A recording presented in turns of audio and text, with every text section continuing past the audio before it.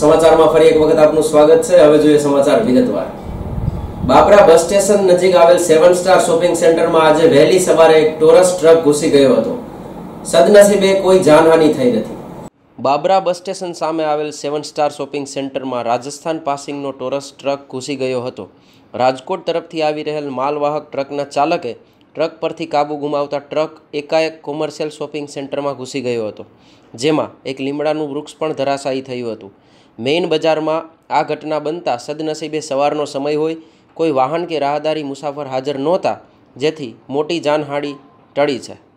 Report Gordhan Dafda, લોકફરિયાદ news, Babra.